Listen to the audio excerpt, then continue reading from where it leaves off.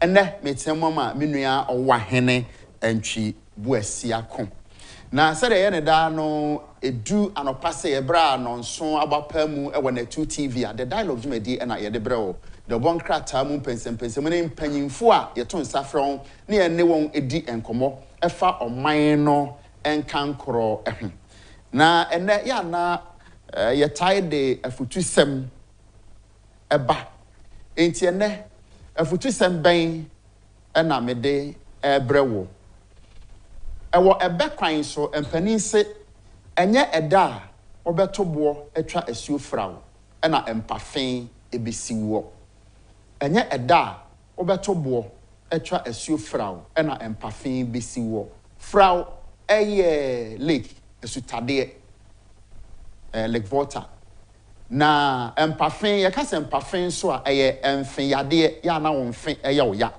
enti sa wo yire wo ho na pese otobo na etwa asuo frawa dano a wo betobo no de wonte se wonfen ya oya na emom ebre kɔ nanimu a na abom se bi edi be na nsa ne nan na wotwe kɔ no na abom se ampa nea enipa bebre ntumi nya wo pɛ se wo bɛyɔ no asunsunsanso na wanya no ɛne sɛn ɛtɔ da bi ho ya ade enne wosusu se ananadwene ne se ebia enne no a nea oyeye no oyewieye no we hunu ho hwe enti eno ano no dabi nea wo ya ne nne no ahwe yi a obetwa so aba ade a enye eda kwan mu no wo fa na assign de to wanimu a obekɔ akoto obi wo ha wedidi panyini bi atem obi wo ha wedidi obi atem wonim so odidi na tem no wafa ne ho adi saa da no a bibi ansi enti wafa ne ho adi enye saa nya da no a obeya de ne na bia obenya ho sunsuanso ye enti dia wo ye ne nne no kai se eda wanim etwen wo nya odi ye obi nne no dwene ho se eda wanim etwen wo ene dia wo bo bra bi a osusu se ene eye ma wo nanso ekire no nya de bebra wo no eye bibi foforo enti enye eda wo beto bo etwa frawo ena mpafen ebesi wo ekire se enye eda wo be yade no ena abehu sunsuanso ebetumi ache ansa eno anya ho ensunsuanso eye enye wadwene se nne no a wa hu hwe no nti no wafa ho adi obra bi a wo bo ne nne no daache eda wanim etwen wo enti afutusem ne se wo mpese daache bibi enye beto wo daache de ode yi obi enne ya wo wani agye no wo mpese bi beto daache de a hwe no amfe bi anye onyonko fi se ne de yewa enye ode no memfa enye onyonko otobo no ne etwa fra osutade no a ebi ano ante yaw enne ochina obete yaw mede wase se wode wafidi ato net 2 TV na wo hwe the dialogue jumadi no da obo enkrata aba adwaso no yabebo so enne enche bia menua ba abana nyakon koikuma eba be kamensa na yabobo da obo enkrata no so enti ebia oni se bibia ne yede so bobo ye mpanyinifo asembisa ne se wonso watena se adwene ho ahu se wonso wo fam de ben ene se woyo edeboa bibia ne se empanifo ena eyo ana bibia ne se oman no mpanifo na eyo ana se wo se oman ba enye se oyo oman ba keke oman ba pa wo fam de ben ene se woyo edeboa oman no enkankro ane eye mpanifo asede se obeboa yen nanso wonso ebra ye prakro mu a no adidi ato atwena bonten no obi sa ho se nyaade ato ho no hwan na esese wofa wonyi ni se woto no a watua no eno na empanyimfo ede betue nipa bika ana adwumako bika mu asesa enwura no afia bonten ana Ghana nyo no ba ko ne se muma yenye na ebetumi bia emfa mu aye man Ghana ansa na yakọ nananum mpanyini aye bi kọ aduru mene wonso yeso si ebebi ede ato aso so man be yi a na firi mene wo so man be ya nefi yenra yebra yebono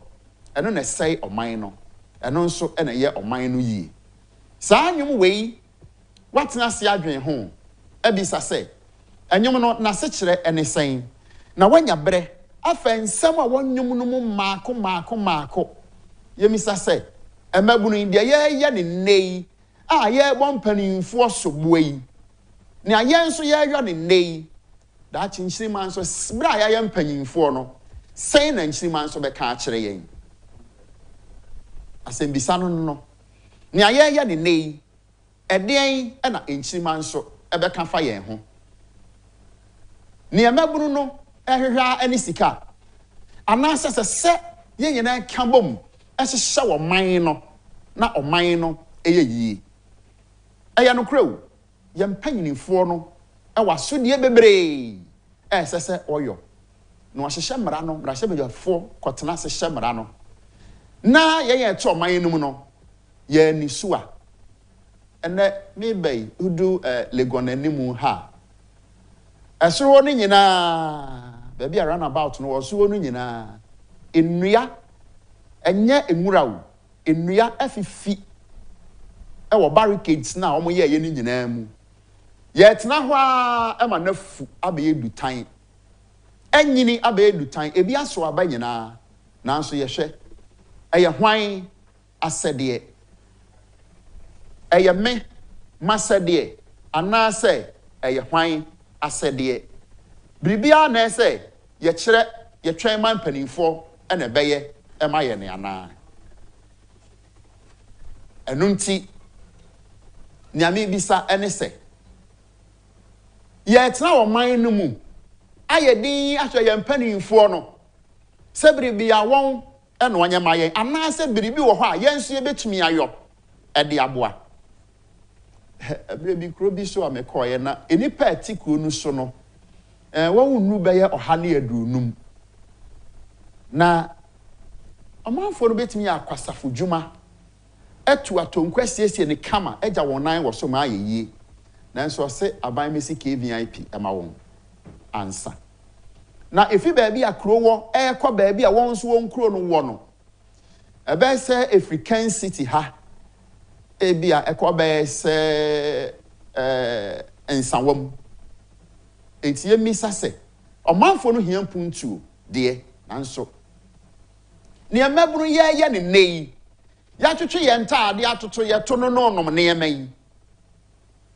behuna ebia energy drink bi kuta branti bi eyo adwen se energy drink no onom ono ankasa no onum adekonde ya wo onom tena ho bom panimfo tiri so saa nim se kosori adakope na wanya ne ho nanso esumontena kese e wa Ghana ha no ukọ ensuo ni tira ebia esoso ko ansa na dane esumontena ma na yeye enso enne emabu no aba epesumontene da no an so na esoso no na ne esumontene dakoro misusu se ehu behia se oman ma no betena se bra mpanyimfo no ye won famu de no yan se oman ma no nso yenye ye famu de emfamwa bro nye ebedri wonya kwan no afaka kwan ho akọba bi apese okro ne nyina ne se kofo oton ade bro nya nti abato obeba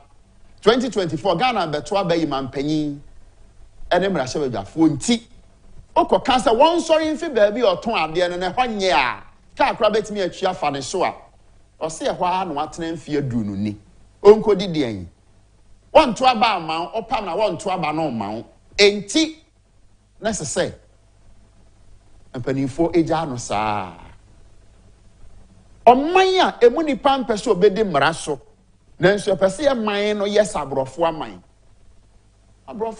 no emra so na wodie ana ma oman no ekọ nanimu saa enti asembisa ne se me wo se ankorankore edien na yeyo ede aboa oman no enkankro kane yati ye nkrom yi yekọ oman adwuma kwasafo dwuma ne yatete okwa ye bodawuro opanias mercy company enamo okọ adwuma wo ha mo okọ adwuma wo ha wan kwa watomra oman na twesika a wobetua nanso ene kwasafo dwuma wayi agu esanse otwen aban nti wono atoto nwura gu gata mu no wotwen se aban ebeba na wabesesa enwura na ma no wono anso na de nwura no to ho nti abrofo krom sei ena etie ye pese Ghana yesa abrochie prekope nanso mu nipa no mpese ye bema yesu ayesa omomte abrochire ye pese omen edane abrochire dakro pe nanso mu nipa no mpese ye beyo niema abrochirefo eyo ayesa sebe unu odwan akwada ha yie no wo tie no wo sesa no no we kosi bre ben na obenya amabunu ye pa ye ho anya ne dakro yi ade na ade bebre yen medical ka se eye oman panyi anaso oman no mpanyinifo asede so be yen hyehyɛ amaye na ediso na aboa oman ma no na mpanyinfo no so yamra no a yen oman no ma no yepe se Ghana ni bedi mra so de mako eni di mra so se obi ba no ye na adwene se mama mra ye adwuma ye se dabi oni pa no ni tirimu oden obi opese mra ye adwuma bia ye mpani pa no asem e wasori mu o oman mu o ekuo mu o ye fie mu o ye mpata mu o ba bia ye tibia no obi opese pepere ye eye adwuma no ye se nipa no ni tirimu eden enti ayo ba akofo asede so bema oman no akwa nanim ana se eye nyina ya sede we eye asem sebe asem ya o mpese meka nanso eye dan ya meka sister abana nyako kwekuma abedu ene me shede ni asem bi aka sister bra oh bra kwaku sister na ho ye na me adu na nso we osuja sister no sister say now what to say na me adu hey me hu wa che o me gu ho ogu wo de ada o ye kago me fanisi na de na eko na yakọ de do bon krata na me bisa ne se Ghana fo ye pese o man ye sabrochire na kopɛ na nso mu nipa no mpese ye be ye ne abrochire fo ye oh Mr. Brown o pese o mbedi mra so enti mra no ya hyehya ato ho obi se esese mpanimfo no na hwese mra no ye adwuma won so mra no wonim wodidi amfa nto abonten eno nso ji so obi begina ho de aba begina ho so now wodidi amfa nto abonten no kra de say na Madina ha overhead see you say obi amfro overhead no ohun say tax force no dey aba agina mfimfiri ho still enipa da say ni say obetwa kwan nim on footbridge no wo dey atwam enti edu anopa akosi anwumra tax force for ekura mfia e di gina kwan nim ansa na enipa da say ni akofro overhead na enso obroni krom no a yesi ye pese empanimfo no ye na Ghana yese ho no ono wa nya sa David footbridge wo befro no de atwa kwan ni bada ha de ye nye na ye pese ha yes abroach sister bra efi entete ye no ena eye yadwen ye mindset no adwene ne nye sa won oh yadwene nye asai yeah o pese wo hu Ghana for yadwene pa drive just 1 week pe wo krom ha obe hu se de subanti sao oh enye adwene nye hwe adwene nye na me efi entete ye ni esu ani suku mu anase saa no man no ete maybe we need to reorient ourselves I don't know but se si ana de baby a yadwene na se yakoduro no se ye mano a omo ba no saa no omo so beto aso de ne ye beyire enti no se ye nyini ne yadwen sa de ne ye mfa entity omo ba no because se si a de emra wo krom ha pa emra ewo Ghana ye status books ni mu no bebre but Yɛmfa nyɛ adwuma. Na yɛn nipa no yɛnyɛ yɛadwene sɛ yɛde bɛyɛ adwuma. Abena yi asembisa ne sɛ emra no ɔmanfoɔ no enim anaasɛ wɔn nim. Ɔmo nim o na hwan na enim sɛ Madina ha woduru ɛwɔ sɛ ofurufuru bridge na wodi twa kwan. Hwan na enim sɛ woduru o drive a woduru baabi a zebra crossing wa ɛwɔ sɛ wogyina na nkɔfo betwam. Hwan motor rider bɛn na enim sɛ woduru traffic light na so red ɛwɔ sɛ wogyina. Ɔmo nim. But ɔnyɛ. Ɔdi car no bɛbɔ obi. Ne yonko car egyina ama obi obeyi afa ho e de akɔ. Basa odwene ho a wonte ase odwene but abena say driver ni so te sa motor rider te sa na se police MTT di ni gyina ho na wɔkye no so a wa se MTT di no ni timu ɔden na menom papa bi wɔtahye kwan no so timaka to us me di mate pen Mr. Entry 37 to Teshinwa Estates. That was 1994-95. So now police ni bi tai jina what sera kwine kwatwi bele ono ko Estate Junction ho no First Junction na police ni bi tai jina Roman sorry dan bi ho na friend Mr. There na obiase ade ti mo den do ono obetimi a che wo anya osika o obetimi a park the whole day now sales na bo we are not catch us wa akoye sales so enti and the police drivers no be kura no onya police no beto na dro because police ni no catch any say onya de papa enti o man ebe yi ni ya ebe yi ade ba ko nsusu a o ka ekwan so asemi ade ba ko aba e wo Ghana ha menim nipa cross sanctions ade no eye omo a omo load cars no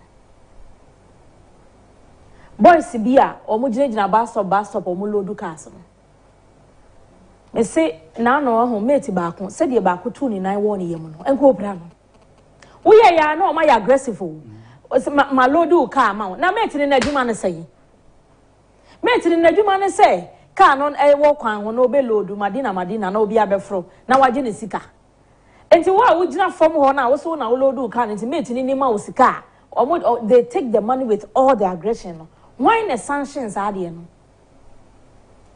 abene me be ye sadia no me dwene ho a mentias and now from Accra to Dodowa every bus stop omo ho Madina ha omo Masalachi omo Zongo Junction omo Red Koha omo ewo Ridge Junction just apart from Ridge Junction no and the obekọ kakra udru Adenta barrier omo ho efrin abena me se me be ye La Paz me fo car ewo La Paz ekwan na coordinated for no ho no omo girigina ho okọ na nim ofa nipa mienu obeginis abrante be tare car no na driver na catch abrante si ahweye ne ubewu wanti ase na speeder driver no tue na abrante tare car no be ye yo me be ye o si ye no na metiechi abrante ni sa hwe car no mu pan sa no mo ye wahu na he ni anwa ba ko ne se okọ footbridge ya oheye ya Zongo Junction ya wonim se ebo anadwo a kai loadu ka so a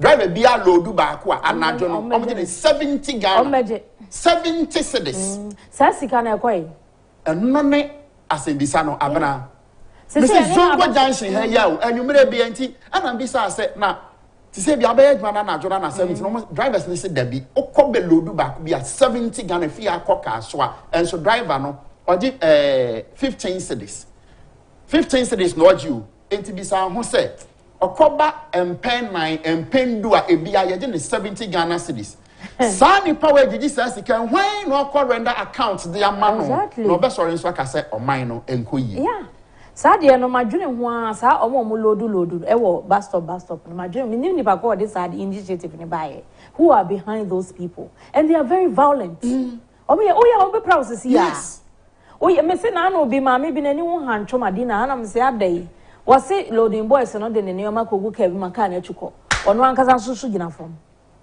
nti hi fa no okore ka no oje ne neoma me se de me ka wo hai se o edu na na konya ba ko tie bi wo no kra de che se bi anya so mo do so be yo bi a anko obi atuni na kra pa na so mo apɛ ne ba bi afa enti sa sika no na ekọ na kwan e na ode omo ebegina nyame nko ananim abra yen contractor ni mu a daily graphic 2024 budget to boost growth, expenditure rationalization key.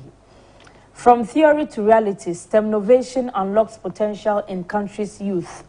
Capping on IGF undermines operations, birth and deaths registry. Ena eka say. Mamisha same free budget achina. Yame yaduma ochina ena oswafu wa wano neshe Ghana yesika suo. Ora ken oforia tabe komra shebegem na ode Ghana yakon humabosika for 2024. Ebe kwa kotujwa. Na as expected, no. Si ebe kenkan budget biya sa anwa. Eya na industry players ni stakeholders no biya eka and you are expecting from the budget.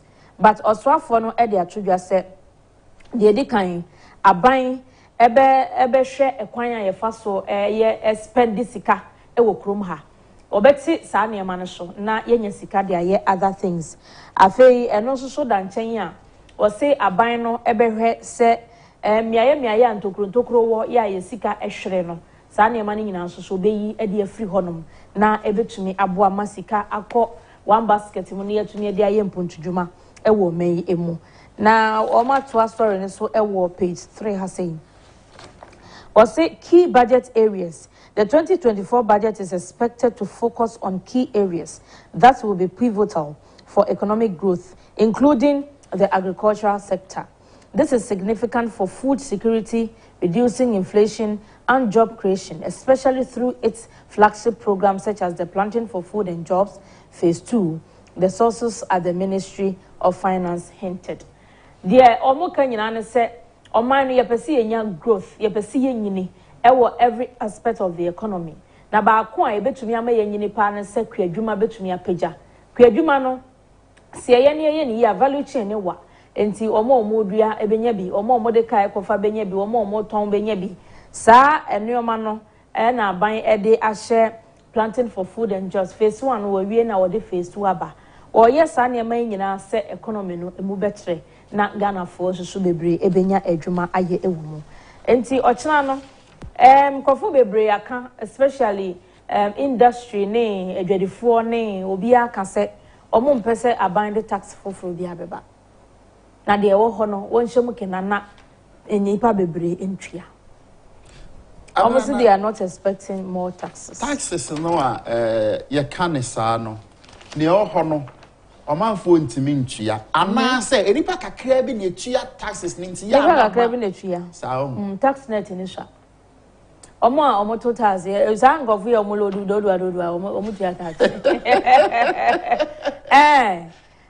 Omo totals omo ye POP omo tua tax. But abana hu say so sha e me kro mo to ade okwan ho ne ade yeti tickets ma wo. Yes. Nanso nkrofo nso to ade anajo no obi de business anajo no business. Oh yeah. Ono so hwan ene e tax omo fo omo ho di free. Enti o man ntime nya nhihye ya. Omo ya bo Agyapong. Ebo 5 for omo na pon. Enti omo to se zongo jansin ha say no. Omo na wo. Store for no pon a. La pass the same thing. Circle can they see omo nyina omo na. The store for the pon and I don't know be so mention no beton go sisa de be chen we are store for no be samba. Sa for ni nyina no take it for no mo mutwa na pon. Nti wo mo ntwa take it. Enti eyam from so say o man be nhihye yes sa. Night market for nyina ntwa. Catholic Bishops Conference calls for review of constitution. Yo, yate. Let's harness nuclear energy for sustainable development. President Akufo-Addo to fellow leaders. Mampenina na dodanko Akufo-Addo na wode atudwa se nuclear energy ehunya they say no ye transit from fossil fuel e dey call nuclear energy ne other energies a eboa no mampeni say obia fa ne hunyima wiase amansan nyina beboa over back page of the Daily Graphic enra oti regional house of chiefs omo ba mampeni na so nsra hwe e wa bankasiam back page of the Daily Graphic and what this story na ba na watch say Volivo bridge bi a wo honom no aban secure $100 million ya wo mo de ba be construct sa bridge no enra abra ahemfo no ba mampani na so no ena wo de sansemi etru wo mo enim na oti regional house of chiefs no wo mo president nanampra besumuna ya wo to so miensa na di wo mo nim ba abankese nkomo twetwe pi ko so mampani se nanya je papa pa yese wo mo ti oti region no in fact empuntuo ya esefata no omode bi akọ ama omanfo no so ensa aka bi yeah mesentry daily graphic no the chronicle and the papers was saying in our music so me dem one and some memoir and the chronicle they could tell me what hey and say no mining in Kakum National Park. Abra to just say empanimfo gu so yan hyehyɛ sɛ bɛyɛ a obekwa ko tu fagudie ɛwɔ Kakum National Park ɛno ɛna National Media Minerals Commission ɛkyɛ sɛ dabi and someone nkɔfoɔ ka sɛ ɔmo pɛ sɛ ɔmo kutu fagudie ɛwɔ Kakum National Park no ɛnokɔ bia ɛnim sɛ de fagudie tu ne abana kama sɛ yakɔso baabia o ɛne sɛ kwa sɛ de yetu nkɔfoɔ koko egu na etu galamsey no enafo mu abana but we no de ba ye ne se company bi e no mo tro application come Minerals Commission say omo ma omo ekwan na omo konkotu fam agudie e wo Kakum National Park no and said the Minerals Commission for omo system no etie no so we application no a eda omo website and na CSO no ko fire omo de buy but Minerals Commission statement say na wo kan ye no omo say omo ma obia kwanya say onkotu fam agudie wo Kakum National Park and in fact enye prospecting enye mine enye hwe company bi e na omo sorry e no mo so mpeso mo koye former gudie wo but omo ma obi a bibia tisa na na me bisa se sa na tie dia ene omo making available baby a ye betumi etu former gudie ene baby a ye ntumi ntu e se obi ntumi nsore prekope nkase madina kwan mu ha oba be sidan wo but abere mine no mo no wa ho areba akwete ne se ansanso no obi nso ede krata bebre wo no ebia ono di kan kwa prospect no ho no ohu se fagudie na wo pe no ebi wo ho ansa so the question is that company no o my prospecting ana Dabi ede no hu se fagudie no bi wo ho ene ebia no omo de omo ni no omo de hwe peteta kremu dia omo nkwa nenim oh abra ba bi emusi efri bia mpem bebe ya na eja e wo ho of course na anope na owura Georgia yisi oye CEO Minerals Commission no kasa wo manifest no ka say we ya ababeto dwa aye de sa no ebe ma nkrofo ani akọ Kakum National Park no so be hu ansa anadwo no obi akosim na wo kwa kutu fuma gode wo and efi ene koi no e wo se Forestry Commission for no mo hwe Kakum National Park no so mo ne bre sanya sa wan hwe ya nkrofo be kwa ko degrade sa na abra sa mining ya ye ka ho asem hwe eni akiri ahra Ghana ye be kransi ofi amano ne anu oh emeburu no ye no adwuma ni ho eno an ye beye adwuma ni ho nanso eno ntida bia meka se youth we ye wo ho saa be no ase ye nwene da chen man chiri ma no nanso ye panifo na ye bom so bo what you say and you see 2 illegal miners die in Kencity Forest Reserve after heavy exchange of gunfire with forestry guards. So makwa kosi kwa ye ni mu no wo mo tu fo magudie na Forestry Commission for be CC wo mo a wo mo asa na etuo de go mo so a enipa ne bi afiri but abena ya sam bisa no ne se obekọ ho no me wan say me free mining area eastern region nti omo nsam bebre ho aya na minim na ni so kakra abena hwe China ni no free ni krom China aba no na onim se me krom bere mu so kukubi bere mu so gold wo ho David se Ghana fo na de omko so Ghana fo na de omko enu nti ya na sobo no a yes ye de bom panyinifo no na ya na mining laws no mo chiechire mu se abana asase a yeti so yi nipa miensa na eyo omode ya nipa miensa sa na mining no mra no chire mu nipa miensa na asase no yo omode ya de di kan bibi a wasase na se no aye wo man na omampani na wasu tumi ento no aye ne de na di kan ne etoso mi no oman hene a o mpatamu ho no asase na ye ne de ne etoso miensa ye wo a wo dosu didi so wote so no eno nti wo kire se obi se wa be prospecting wo hu se fagudie wasase no enti wo betu okay wo tuo no na ebi a Minerals Commission akache na Minerals Commission kan cho se konna kotu gold no ana kotu diamond no wo ho ade so obekọ o man hen no ho enti so man hen na ti ase a wonwie fa ne se Minerals Commission amount permit obetumi aye sa adwuma no EP Environmental Protection Agency so abam wo ba mu no wone wo manfo no ne wo abetu fagudie no abetena se he EP Omodwuma mo yense Ghana 40 omase a se wo ba omo di nkita ho a wo be introduce one kire nkrofo ne se wo be ye adwuma okay mu nyina mo te ho wo wa be adwuma won sase no so no te ho adwuma wura no te ho adwuma kuo no te ho na me EPF wo te ho enti mo nkwa mo na mo bedie no EPA the report kwase nkrofo no so mo mpene enti se amount concession no fine yama permit bibia na so man he na mpene a Sabaya amount na ne oda asase no so ate ase na so man he na mpene a adwuma no wuntumi nyo yeah sanso na mpanyimfo miene na ye oman no aban no ene oman he na pene na wa wodo didi so no wa mpene a aso omo de ye twifo so da aha abana ejina ho se da bi na no na me ka kire wo me de bi sa ye to atwa ho ahia ba wuntimi nkotu o me mpene wati ase enti we ya ye keke kanisa abana wani be ba ho so no ampa na ye adwuma wo ho ampa na ye adwuma wo ti but this time quite so be ye okay and I say National Health Insurance now publishes claims payment online.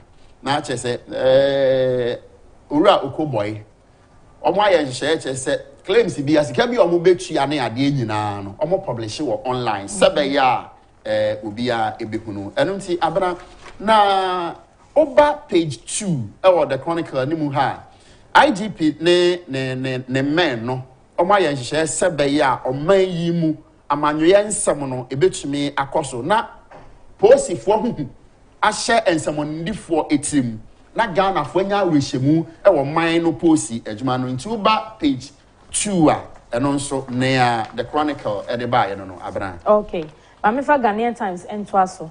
We will deal with spillage crisis. President assures no mining right granted for prospecting mining in Kakum National Park. Let us establish authority for blue economy. Irate youth attacked security personnel on critical operation in Garo. Cecilia Dape's motion against OSP adjourned to December 5. Now, hey, why no? Boy. I'm not going I am the young Aden. Want you? Any I can't tell you, I can't bet you more. What's the young committee want to the Ghanaian Times of Bokrata and say, and Oti Regional House of Chiefs on Bam Penny Hono, or say, spillage in buy your man for watching woman or won't be a shame once a can, not datching. Sassam no a BNC, Minerals Commission for so Mama will be 2 minutes or bit to me, Kakum National Park and any day Canada. As some me, I'm a boss, so yeah, I focus to chew ye. And I mean to me, who's a main kind of a minya. Cecilia da Passamono, or filing motion, court, say, OSP ni who quite say what then inside a total account. So now, and no, sir, interlocutory injunction now, or heno. Yamea Duma, judge, and say, December was made a tosunum, and now obey T.S. Assemono, and no, Ghanaian Times of Bokratano, anymore. Oba, Ghanaian Times in Fifni Ha. Or see 27 schools yet to resume classes in 9 districts after Kosomo Dam spillage. Director General Yawoda GS ano, Dr. Eric Nkansa wako baby a spillage ne baye no. Or say as we speak, schools ma come 27 ena omunyanko school ewo sa areas no. Ni nyina no se schools no bebre no wo ho no mo a enso na nyina mfa school no. Na mmom ho ena ye save heaven na omanfo na kobo mu ho adwa. Nti wo mko school no a enye but enra no wa sure ye that no call ye say de tie bia no enkwala no benya contact hours na wo mu hia no na wo matumi aka catch up with enkwala aka omukọ ye no mo the educational materials bebre nso ko chiche ema omanfo no ewo ho Ghanaian Times no.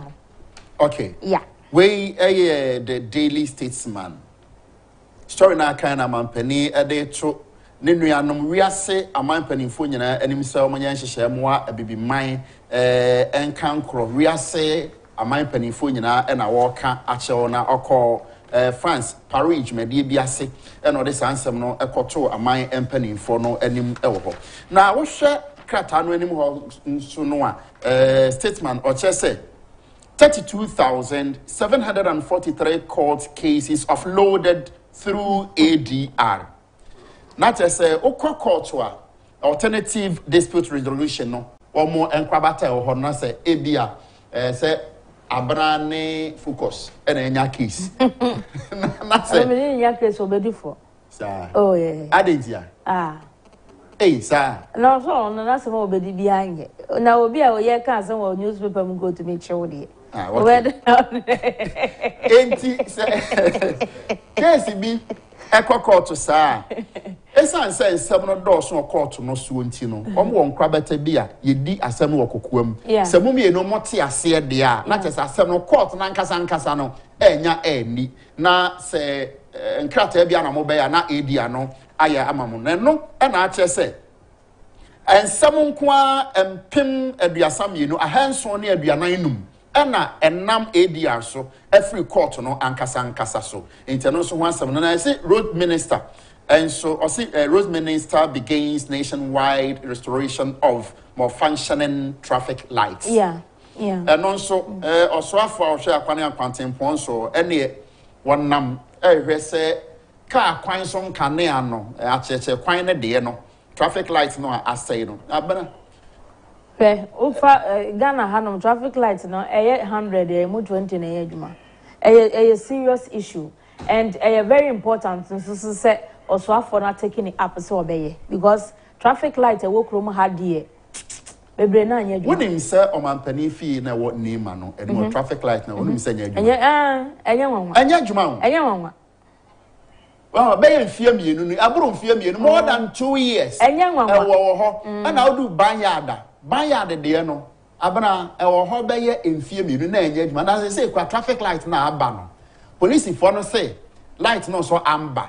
Yellow no and say we twem ni nyina omo bechi we say ya na say traffic light no e bo akra enso yellow enso amber no green no abu na red na so so ahu ena na ye kan say omampani fie ni mu okra so ba ko bi wo ayi aviation e wo botwe kwan so eno de omo ye no e adwuma be 3 days bi asa enye adwuma bi na ye ni nkofo omo monitor saa na e ma no enso nkofo enti sesi anonyo ebi ho 7 years ni o amfia nso na ewo ho enya adwuma me say aviation de ya making omo ye na ye adwuma 3 days bi asa ebro na ebro 5 years city house ani mu ho no abran wonim eno kwade am say driver bi no ode ne car epim po nankasa na etu enti kanea no de connected to electricity and da form and so there be a so kire form tie form ho ha enti road minister na won nam hwe say traffic light enya adwuma nyina no won be CC so mo CC amada wo ma eya amofo mani ni akire enkohwe say so traffic light no eya adwuma pepepe ana na minerals commission on story or say o ma obi e kwan so nkotu fagude ewo Kakum National Park no eno nso ewo ha abana na Deputy Minister of Education na no de ato awofo nyina enim se wasre won awofo ne ahwefo won hwe se wadi sika ebe hye won ma enwomesua mu esanse enwomesua ene oman bia ni mpuntuo ene ankrankra bia eyedie no ebandua eno nso ewo ha enenti the Daily Statesman so nsemo a ode baaye eno no Daily Guide ena mede to aswe baomia rally sakoto adenimo for 2024 Garu operations was to seize guns Kandapa Minerals Commission rejects Kakum Park mineral mining proposal NHIS initiates open policy on claims payment Oswafa Oshe Bambonsem so National Security Minister Ora Albert Kandapa and what they are true as so man for Bekaya and Chen and saying Garu Kromuho or Muko to be ewo na sa assembly see ewo Garu Kromuho no for any opinion leaders be a cassette say security for nearby no or months so and sani to and 1 month for so na eno na honorable Albert Kandapa ko cheche mu say na a joint operation and a woman kwakoye ewo Ghana Armed Forces any police for ne kabo mu a na ewo so mo kwagye etuo ya akwakodi omanfo bi ensem na etuo no tumi free nkrofo ensem se de ne etuo wo kromu bebrebe no na no na omko ya ekowi ase no omanfo no mom sane etuo de gu asrafo no so a wom so sane de gu wom so nipa bi kura mpo famu ehwere wom enkwa ya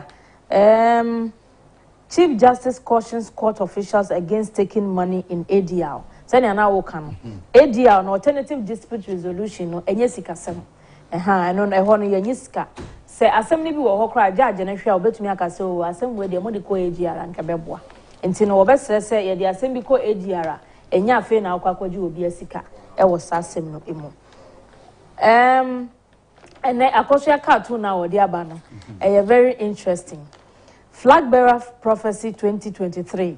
Thou sayest me, where a prophet be no castle. And to be such a false prophet, it will be easier for a camel to pass through the eye of the needle than for Ken to get 16%. Oh, guys, ask them no. Okay, Saturday the honorable can say prophet be say honorable 16% kura yenkuno say dem. But so say honorable so say your mom pay or no or be a mom pay man na on na say. Ai eno na ene akoso ya shedi sa prophet no wa ha no. Anko na hu ohus me hu. Na abna enkom hye ya na by force na. Enya by force. Oh minim say ya by force. We enya enkom hye no hye no. Oboni tirimu. Oh, bosrem ka. Nana wa sebe one way honorable Canada Agyapong na oka asase no ana wontie radio ntie de Ghana for kan wa kan bia di why na minim say enkofo kan Jeremiah chapter 14 verse 14 no ehɔ no a wase adifo no manso awon otumrika mankasa anche ona nso hye nkom wankasa wantimu nsem na wokeka ekyere mu so hu enti o kwahye nkom na na fame no more pay edin e no more pay and I say den and asofo nyina pay trends na no na den e no kanya medjuma no ho e no be man nkofo abana sore the main for the new crusade guiding finance minister to present 2024 budget tomorrow. Ghanaians laud energy minister for being religiously tolerant. Mineral commission rejects plans to mine in Kakum Park. NPP MP to retain Techiman South parliamentary seat in 2024. Poll reveals. Akrama resident fights highway ministry over poor road network. Oman for more Akrama. And one must say, in fact, one more elhonomon a quite dear a hydrogen. Into almost say a share and so many baby from home. Techiman South, Machivani, Honorable Martin and James Acosta, or Chester Poll be a by a Chester 2024, so be to me as a winning. Sa seat no dia ma NPP na bra pu no ya na ebinom na nkom hye nyepe bebre no o manya scientific because bebre nya scientific kura ombo mutrim uwura kuro na so ne nipa mienu ko di nkoma azma yepo oh hwe ne yebe ko 2024 de bebre beba NPP for be ye omo parliamentary primaries 2nd December bebre beba baby. Enti so mo hye nkom na mamu a how do they feel? And I did invite you more hana you interview. Because abana ne man bi ho me ti ase a enye yi. Because onyankopon no timi ekasa esan esesana no ema no ye die. Ma making kind of for messages kakra on Facebook. Okay. Aqua Benjamin also may God bless you. Piaga say good morning. I'm watching you live from Achimasafo. Benjamin Ofori Obeng also good morning. Samuel I see a drama and call say Asem Sebe Ampa. Mr. Entry, God bless you for you hitting the nail right on the head. We need attitudinal change to move on as a country. Other than that, we should forget it. This is why NPP should have voted for Honorable Ken for his PhD to be instituted. Nana Opon, Dachine Nana Kojo Opon Obampanasi, also sharing live. Kojo Owusu, good morning, Mr. Entry and Abna. I'm watching you live from Germany, Hamburg. Good work done. Ghanaians need Mr. PhD. Without Honorable Ken, Ghanaian will never change. Nana A. Ando Idris, also good morning, good show. Yeah, that's it. Good, Osman OC. Good morning, madam. Hope all is well. Osman from Asawaba, Benghazi Camp, Tamale. Still, no Ken, no vote. Kwadjo Owusu, or say Ghana system are not working. James Kanga, or say good morning, Sister Abuna. Still, no Ken, no vote. Maminko messenger, so obi de yi ba ko amano wo ho. Message ba ko.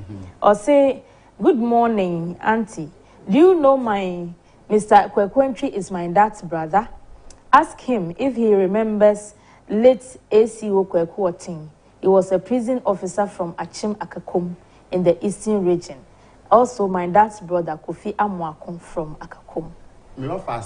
Somewhere Boabing or Tino. Oh, okay. Yeah. Now, Mrs. Kate Beffy, I'll say this man is good. Please, is he married? I am asking for a friend. But I have a question.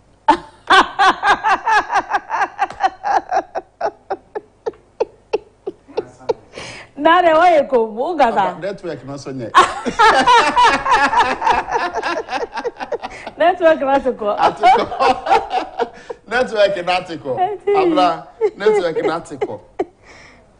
We sent you one carry. Minehwe. Odi ka and one no carry. Carry.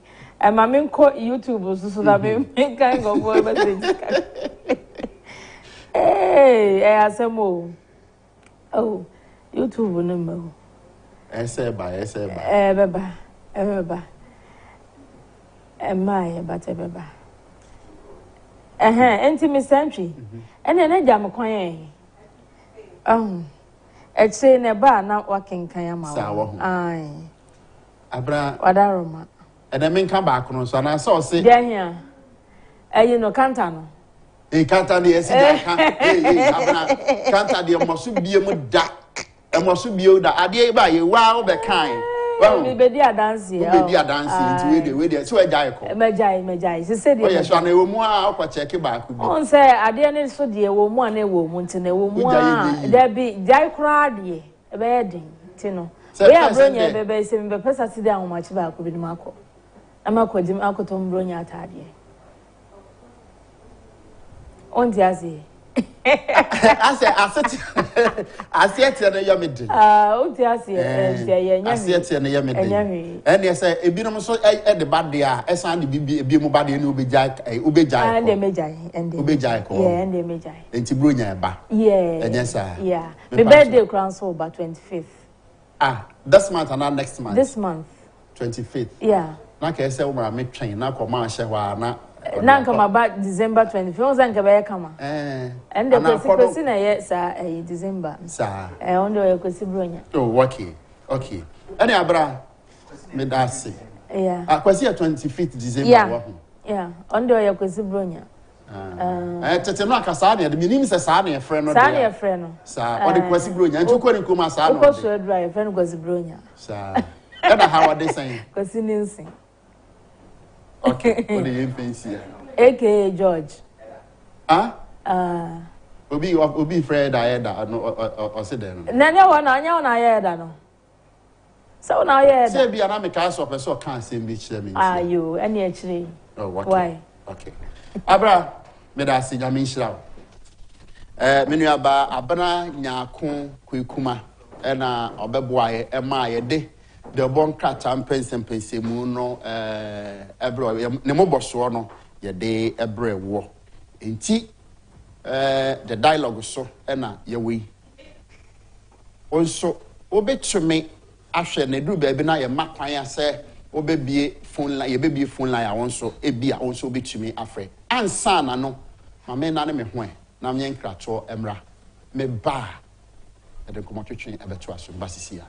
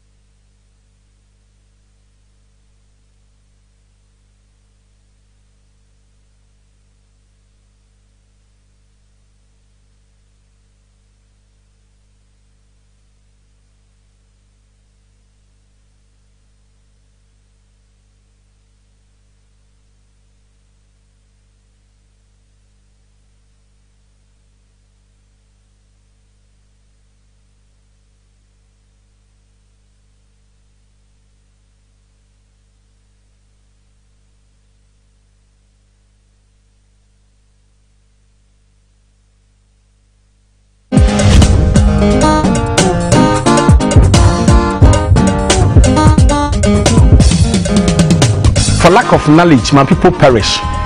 Unim se moringa, etimi sayade. maako ahasa calcium no so almost say boa ma dom pin so yes from meboa and so ko US US omu di dairy product chain nipa bia and so pe osteoporosis I try to dom pemu yade ya US na e common achichede tortoise onya 150 years onwenam o depend on plant. Intelligent children are more likely to become vegetarians later in life than normal we. Dandelion is a friend to the kidney and the liver. As a yabaya, blend here. No share glass with the swam mix and no one. Who bet you try to say salad? I put the shade with Dandelion, it promotes healthy circulation.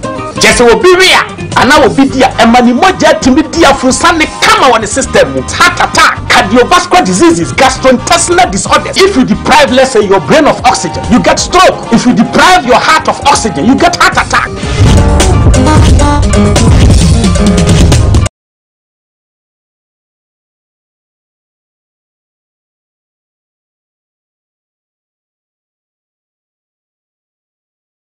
The economy,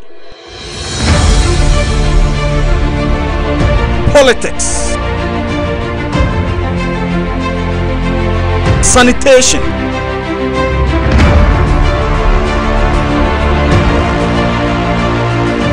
agriculture,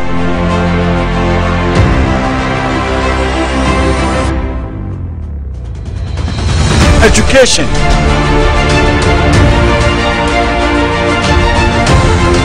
join me Mondays to Fridays as we dialogue on issue-based politics, live on the Dialogue Show. Watch the Dialogue Show from Monday to Friday at 7:30 a.m. to 9:20 a.m. only on Net2 TV. Net2 Television, beyond the limits.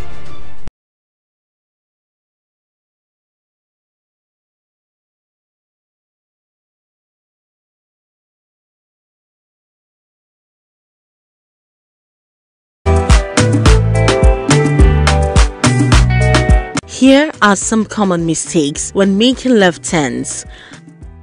Advancing when light is green but not yielding to oncoming traffic will result in a collision if there's an oncoming vehicle.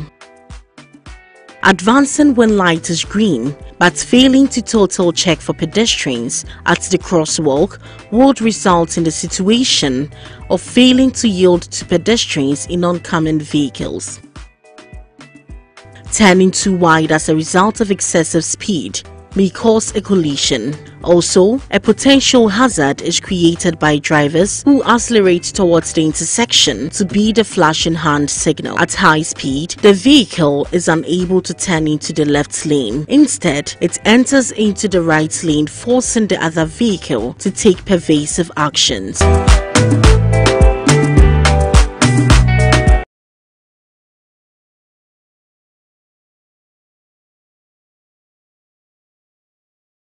The economy, politics, sanitation,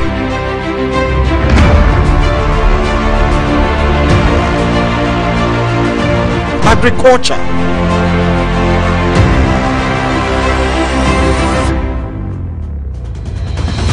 education,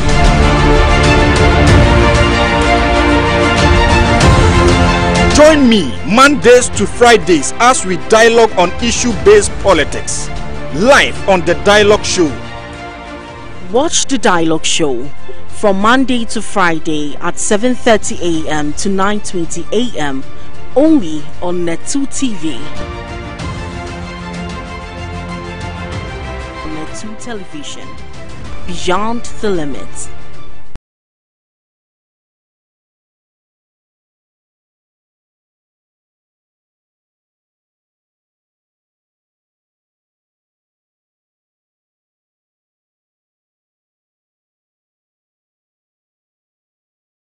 Pay.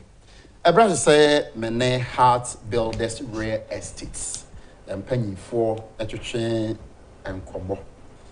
Na Madame Jeunesse Aka Taylor or ye marketing manageress or her. and Oba Laurentia Jibo, right? Jibwe, and also our happy non betray and Kobo. Media Medina, Quenchi Buesiaco. My catcher no pay set, Metzema Minia or Wahine, and Chibuesiaco. Say I make a Minia Kuma or Wahine, and Chibuesiaco. Am I home from Makwaba? Yeah. I don't know.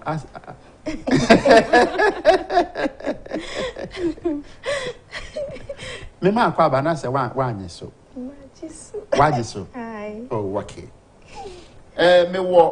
Me first question. Yemfa koma eni agoro. Ewi aso do obi akoma di agoro a ono nso timi do di agoro pa. Na Heart Builders Real Estate die. Na chese nkofo akoma so ade e na moye ma omo. Edin no ankasa no ba ne se e ka bibi o mini ba bi o mo fa edin ni fe e ka bibi. Papa. Okay, munche mi mu kakra. Yo, that's some century. Heart Builders Real Estate for the Obisaya says the edin etno. Sa pepe ena yete.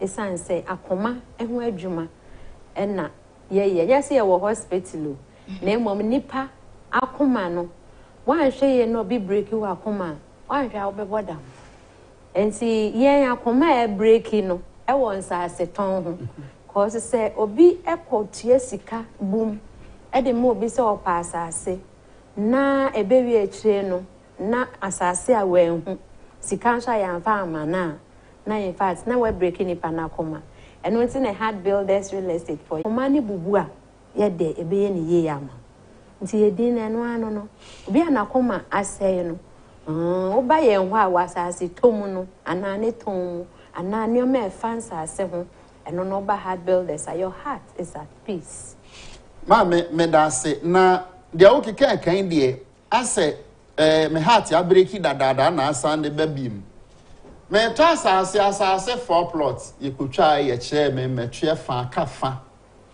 me ho an ye fe papa e ho no hene no a wode ma me no wode ni nua no manya issue ene ade ntima me nkoma ba bi fufuro ne ho de ne boarding me mount 2 plots nam se nya hwe 2 plots you obi a me na ye twe ahoma na ko obi die bi ho ankofo balance masa me be wi ase me nkon dawo mama langade fo abeboro me enti ni awon keke kan de Heart Builders Real Estates asase nko na moton musi dan mon sase no wo he na mon hyehyeye ene sen yo e da se Heart Builders Real Estate for no dwuma ye titiri wa ye no ye kan brofo mu say we buy, we build, we sell moton musi esi enu nti adwuma titiri wa ye ene no e wo Heart Builders na wo hwehwe yan aso ye wa shaman nti wo ba shaman a ashama kro dua kese no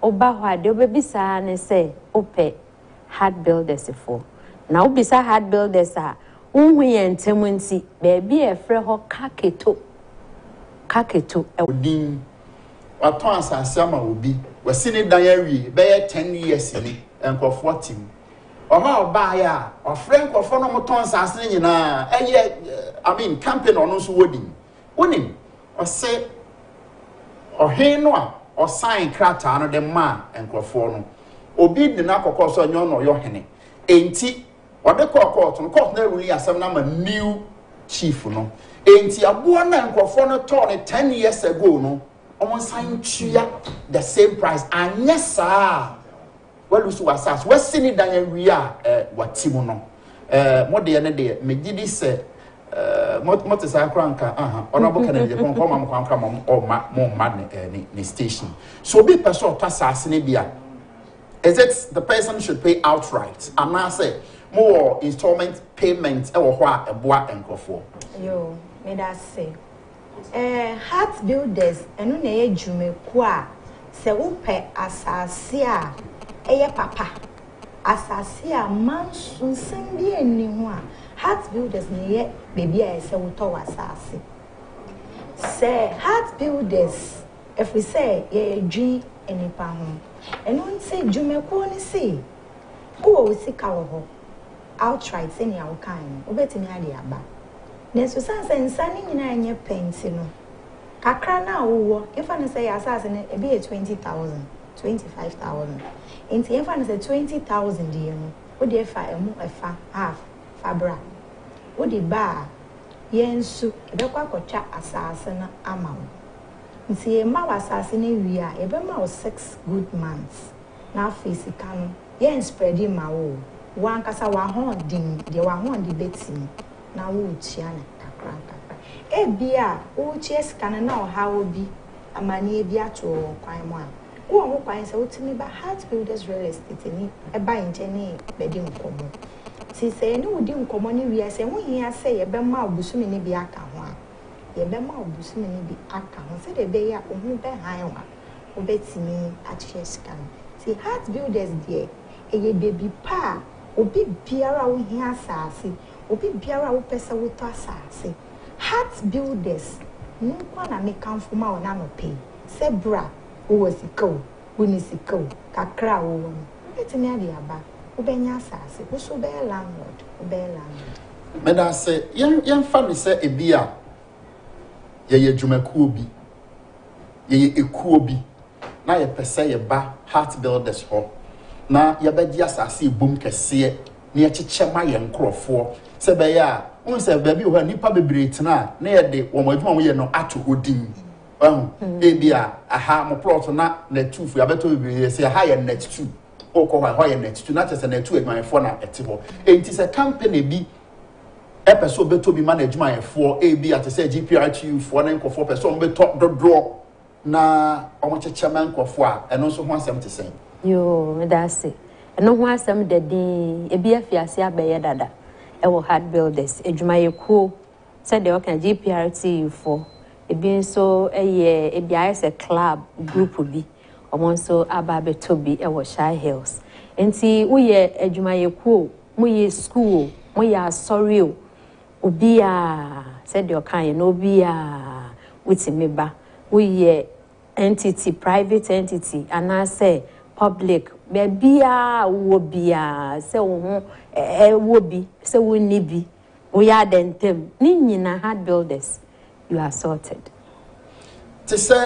ebia adwadifo ma omo show ye de ye be ye nkakran bia bosome menya ye bia 200 Ghana 300 Ghana na metu susu e wo heart builders ho na eso a mama me asase eno nso ho asem te sen yo pacho me da se eno nso ho asem edadin yemfa ne se ye no sanse akoma ho adwuma ne ayem pese edim papa na anya no yedim besente wa wudi dwa a wo sikesa yesi wo de fabra wa wudi dwa enye obi a wo ye maamefo na omodi dwa o market no yesi kakra na wo free numbers no ye ni wo bedi nkomo fefefe na nye hihye pa ewo ho no ye de beto akwa no enti eho behia se ebia edwasofo ma unso ya no mpekuo tie pa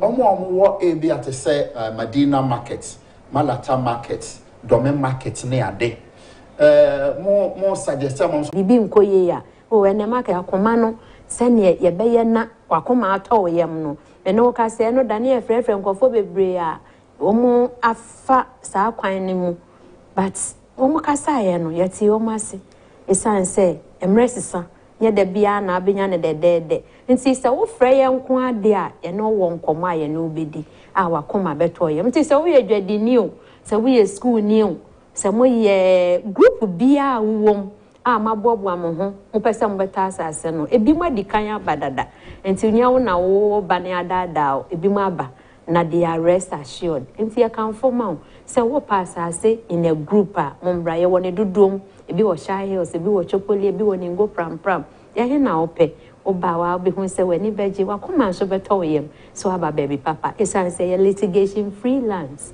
na ho beto so litigation free no nkofo bebre kana litigation no enye brofuni a betimi de ato ba o David na se say asase a manson be ni so enye nne ya na brofo ya na e sound no and Crawford, you say, a being 80 or the battle, never litigation, a mansion, what then one for litigation, and got over. And tea, Yadi and come to train no bar every year. Mammy, apart from 3 year walking, Casaben Bimina, okay. Make her away. Away. Okay, Peppa Chow. In the next 30 seconds to 1 minute, Assembly Akai D. Heart Builders Estates, Rare Estates. What can one some share a wherefore or muti one of pay? You, may I say.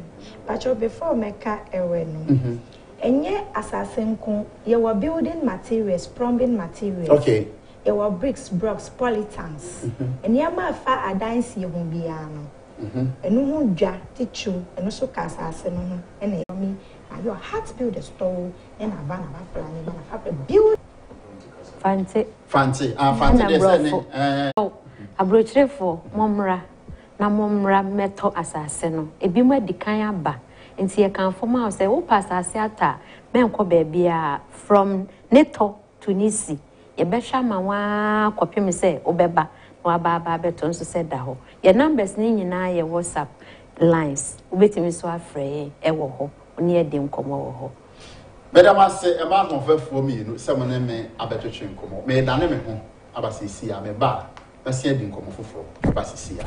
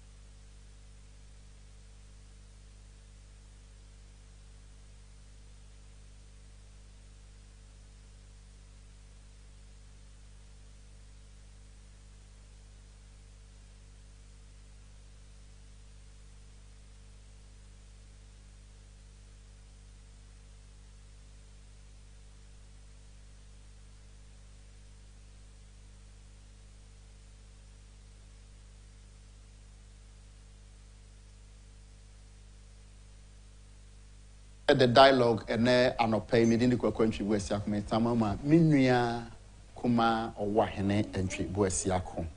Mene Heart Borders Rare Estate for a train and combo.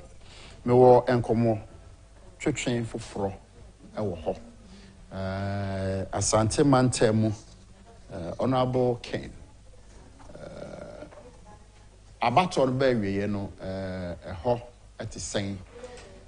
Saying na omo efunu enema na ye hwese honorable me ne dey twem no ka kire na chitafo nyina se obia enka na command ne yam ya obia ewo obia komemu no onyi emfiri na komemu na wonyina entena se wonyina Bonche, dear Abacoso, na Shaibu Abeka Mensa, Shaibu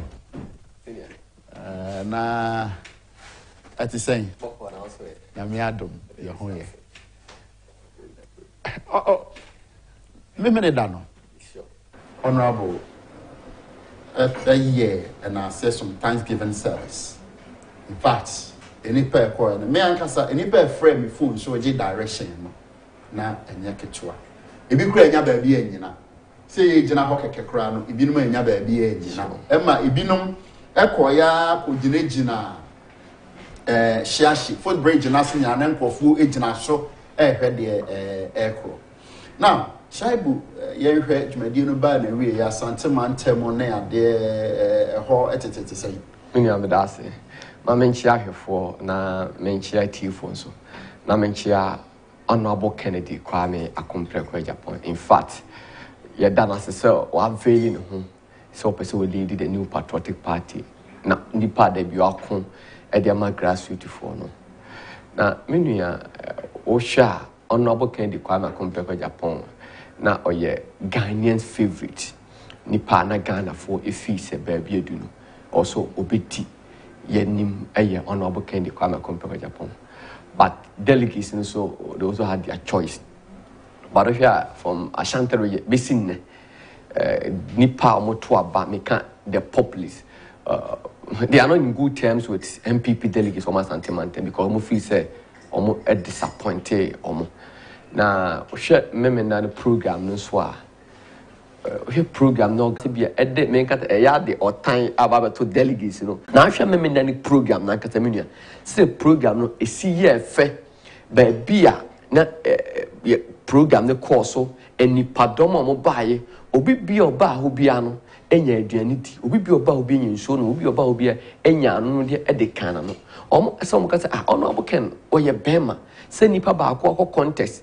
Na anye yama no obi kwa ka na ko hyedem ebubunika emfa na mkwaje ebosia emfa na me mfa bi nko but papa na timi that Monday or ko nyuma so na steel plant na o say the week na ye to aba no Ghana fo aboto me pese me ye bibi na me Kenya Ghana fo e kan che o mo say eye context ne yeko the na me pese say it should be free and fair nyame aboy free and fair and I call context there ya kwa the tafra shoe delegates ni bi ne Ghana for no mo gidi Honorable Ken mu de say it will take a little bit time metini heal themselves from my or say no oka oyo ni bobi temo no omanto abano mano na say delegates no and I say one manta no boafu delegates no say omanto abano ma omunyan for Kennedy or Agyapong and yes sure that say they are just saying Honorable Sanku Kumasi mind up until maintain the FR 960 prime the about FR 700 and to omo GDA or Honorable Kennedy Kwame Akompreko Agyapong and not any other candidate or ma someone or more can say 2024 no it's not about the elephant there symbol no but a nipa na what elephant in the song but as you said grassroots for now you senior I the back grassroots for no more come someone to say and someone you can for Honorable Kennedy prior to the elections I'm a grassroots for said there be Honorable Ken say ansana mo be to mo yemo no na e bia 1 year twem na ba no ya to awie that means mo grassroots na mo do Honorable Ken no na mo pese MPP ko opposition man kasa answer question the senior the woman say et some ka for Honorable Ken no ya transfer no who say I was say your man a presidential material. I was say it since now we can say Honorable Ken na commit to MPP. I was say sofubi man na no fi. I was say ye ma okasa yi ye Paul bia ye ne ko Harvard another bia Oxford no mo ko kire ne kasa. And we go I they have balance Oxford. Yes 6 months. Yet person see papa na you look like a presidential material. Yeah, 1 aim no na me 1 aim no be on intimacy. Oh, your question na me be question it could be yeah. Honorable Ken me say Honorable Ken ni root dua ni hini na madua ye de ye dua. Honorable Ken one any picture na appear on the ballot paper one the financing the campaign but yes so for me na Honorable Ken so your Honorable Ken and to Honorable Ken 8 kasa yitie so kasa so papa so tie ana we de yen ka say wonye MPP yen ka to free MPP mu yen ka to mane campaign mu but yes say boni ahodo ye say Honorable Ken e won ho Honorable Ken be contest nyame bo next year 2020 di yen wu a sa boni ne pese ho free ni ho yen ka boni bia ana yes Honorable Ken wonye presidential material eniema wo ye ntia so wonye presidential material ye pese wo twe ne ho e dey e free ho Honorable Ken so won kasa yi ye pese de ko school no mko che ne kasa ye kasa se ye kasa Honorable Ken wonye MPP ni ye kasa mane ko campaign ni e kire se sa niemo ye ba be ye e ma ne kwan ma na jo 1 am e bia no onko Lambusi constituency enko campaign nti wo ko amobesi ne kwan ono kasa na nipa ye ko to school fees e wo Harvard no ono an kasa se okwa mobesi ne kwan na Harvard no no decide se won kwa eno no mo be ende ma me kan se ba ko nkire eno o mampani to hwe want mean sorry say okwa akosra o maame because see no ye Ghana this year Ghana for a protect no it's your honorable Ken one ne hu say first no bi mu and now do ho aba say wo pese wo ye MPP Frank Akure ma ye nyina ye gidie wo mu o ye MPP ni me MPP ni enti honorable Ken now bu honorable Ken dia me gidi say de o leader no beka no eno na say ebi a Shaibu ebi o ho a de si ye no me ne ye me no aya more than ne ye wu sure na honorable Ken asem o kan me mene da no o kan do baby na me dum radio na me tie because me hunu ne say the man has rather confused me yeah what you say sure ebi no mo asem o mo ka kra ne say we NDC mu ne si ya kapapa no abekasa no eno ani nti se mo say honorable Ken abekasa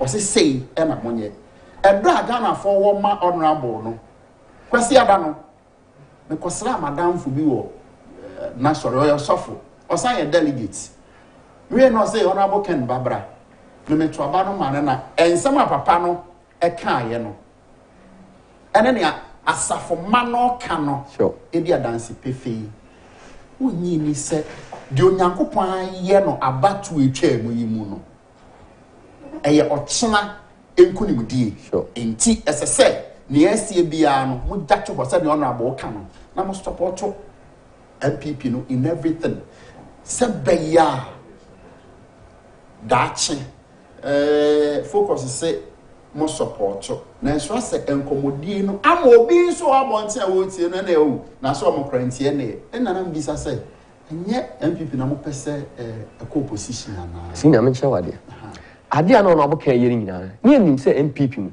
ye ni obi obetima yesa na MPP but that internal contest no we saw honorable chairman Sabunsu Dr. Ayu Mo and MPs on ba Ashanti region on be call house and at this time no they should also go and do the house campaign now honorable Ken you person you looking like a presidential material say no makatonya presidential material so we want to train him say me ya wa adwuma mu temo CEO timi kan che master no Shaibu kono ko sua de bra me ko sua de ba no mama eno nkyata menya adwuma wo Kencity Media into honorable Ken ye mana ko sua de wo Harvard University aba ye nka so onye MPP ni ye nka so honorable Ken e kono ye na ya ka no ye nye campaign ma MPP ye be ko so e campaign e dia ma MPP enti ma MPP for no mo ba mu papa pare ne ye pese ye mana ko sua de kakra ba MPP for no me say ma MPP for delegates or more me kan nti wo be kwa campaign me kwa campaign I say me oba chef man na pa bia ye campaign de ma MPP delegates o mo koto aba Ghana for mo koto aba ma honorable Ken mo ba mu ba papa no ye pese okọ nko sua de de e ba e simple na 1 year course say enye course what did he say na me be say questions after hwe no bi ti fe we bi say minya yanka papa bi sa question yi amame onyi ni se ne akosu so because enya ya no nipa ko minim se de otie because ensa ma waduane adida na da wo se ensa no wo be ka de a na che se wan kasa minim de wo ye but onyi ni se ne akosu ayandisi mu a ka bibia real ye be kan asem wo feel but I said radio so TV so and ye can sim to mo so mo wa abonten no mo so form ha wo nyini said in so one be ba MPP for so 2024 see na nka se ba ko chiro ala me hwe one lawyer bi e wo TV so ensem no kana me say honorable Ken and win ya ho enke honorable Ken campaign team party penny for na Dr. Mahmoud Bomes na support ababa PhD ne yeko enti Dr. Mahmoud Bomes na win I want a party for honorable Ken chita for baba dimochi na nya de ya campaign enti ensem asesi ano ma contest na ko say honorable Ken MPP destiny say honorable Ken no de we jai bibia mo ba mo a mo wa chire no e na say mo susu jagu mo dey na say o man say honorable Ken destiny MPP MPP destiny honorable Ken say me one day one win contest na e wo na me catch obi say asa unim say car no wo de kwa akopemba you wo di kan po bi e de akwosha ne say bia driver ni fitani na ahye metai ye tie na mo ka kire say senior ena nipa no oyesiremuni obeti mama siremu vote me say ye de ani edi akire they should be able to give us more than 60% ewo esiremu the sa niema we nyina no eye ade a yaka to a ye hwe ni already ye kofa 60% bi free the 500 register aba ti ye mo de ye ba be support campaign and I say that piano and honorable Ken Chitafo and we say more honorable Ken war honorable Ken supporters emuno ubekutemwa kusida bayi na emfaso bayi na edebeba fi se hwe me ka kire won se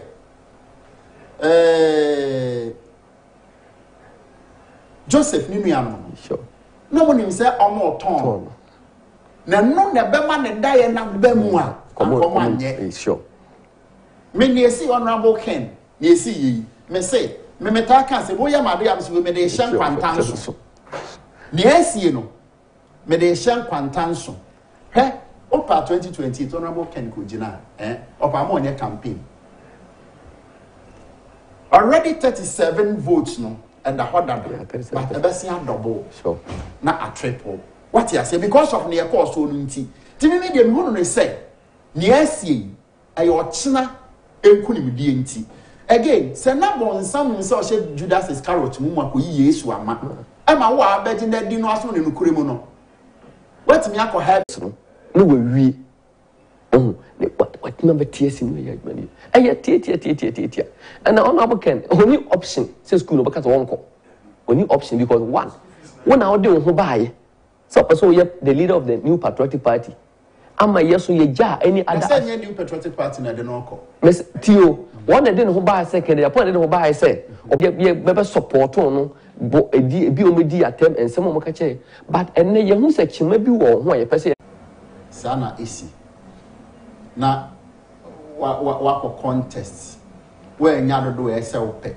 wetimi asia ye party emma wo base no nyina fi all over the country etumi aba abeshia hey papa yi me gidi se 2028 dey se nya ko me da so ti ase there sa bere me gidi se bia radio so ne TV so na e be ka ba akom yi no be pe na afi ono anka certificate na enkofo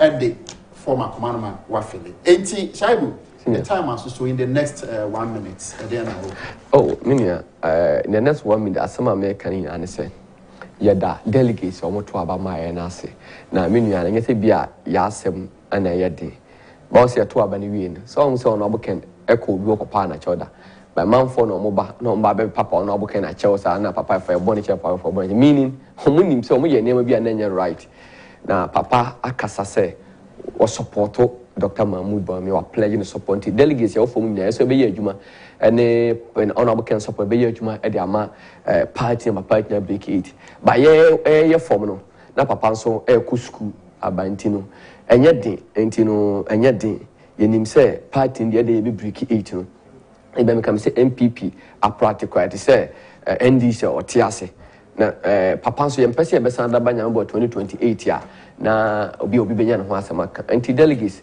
just be assured say papa wo kwin onja party no ho na chitafo de so yes kuso kokro de edija konkon ti honorable Ken na kusua de no ye na o de ye campaign ye say o ha ye beboa party ma party ma brigade ti do bibia so bibi oto aba ma wo so wan to me ye do mu nyina ma se na Ghana fo so edam ase pa me da se we na so ha na problem kwa management die no asiminu ya Shaibu na honorable Ken campaign team no ho bi okubia okobi no de ama ne bo ebre na ote ne nka no me di ni kwakwa ntwibu asia ko metena mu ma menua owa hene ntwibu asia ko oba be kan yensa na watoa na dwumadi so nyame ya adomo a ochena san tenase na hwe the two television the dialogue me da wase